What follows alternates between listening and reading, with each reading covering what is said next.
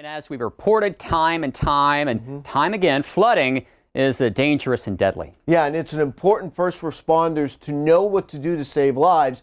AccuWeather's Jillian Angeline joins us live at one of the nation's top training facilities. And of course, Jillian, you were just dealing with situations behind you in California last weekend.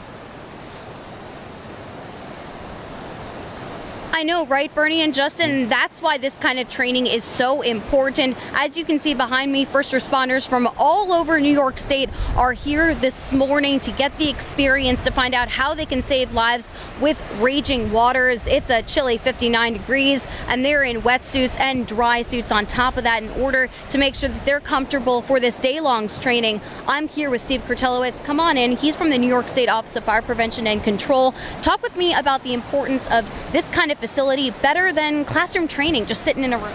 The big thing about this is we are able to put the students in a realistic training environment, but it's controlled, so there's a lot of safety factors built in this. Before this facility was open, we had to do the training in the natural environment where we're relying on Mother Nature to provide us the water.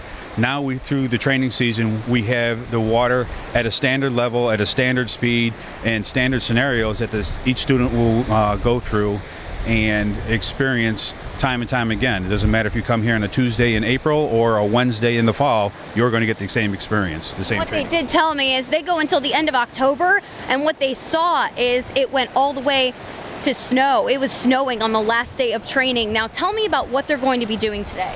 Today's the second day the students are in this Swiftwater technician class. The first day was the classroom and pool portion. Today's their first experience actually here in the channel in the water. So we start them at the bottom of the channel and in the slower moving current, and we'll gradually work them up, build up their skill level to a point where they can swim the entire channel themselves today. Well, thank you so much, Steve. Really appreciate your time. The one thing that's important that we've been talking about before we're talking with you, Bernie and Justin, the importance of turn around, don't drown. We say that so many times at AccuWeather, but that's what first responders want people to know, that if they see rising waters, don't drive through it, because that's how people die, and that's why they really want people to heed those warnings, heed that advice. Sending it back to you in the studio. All right, Jillian Angeline live in New York. Hey, thanks for watching. If you enjoyed this video, check out these other videos here and be sure to subscribe for new content and the latest weather news from AccuWeather.